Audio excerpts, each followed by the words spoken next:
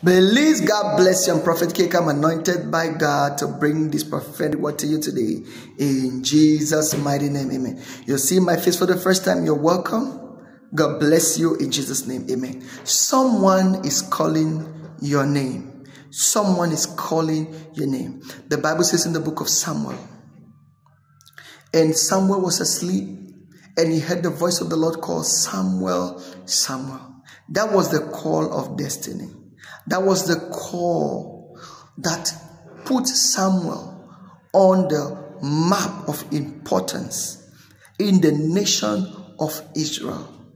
The Lord says someone, it may not necessarily be God's voice, but someone is calling your name. And this call that you will respond to is going to revolutionize your life. It's going to bring about favor, permanent favor and breakthrough.